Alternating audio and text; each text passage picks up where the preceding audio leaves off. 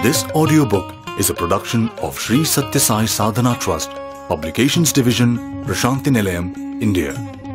His story, as told by himself, is a compilation from the divine discourses of Bhagwan Sri Sathya Sai Baba, pertaining to his younger days and read by Siddhant Chandrasekhar. The production of this audiobook was supervised, coordinated and directed by the alumni of Sri Sathya Sai Institute of Higher Learning.